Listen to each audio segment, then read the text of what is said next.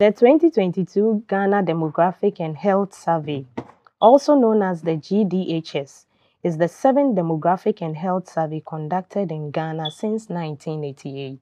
87% of newborns and women aged 15 to 49 with a live birth in the 2 years before the survey received a postnatal check within 2 days of delivery.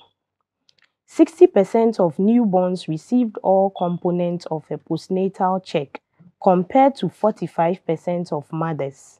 Yet, 9% of mothers and 10% of newborns never received any postnatal care. The 2022 GDHS was implemented by the Ghana Statistical Service.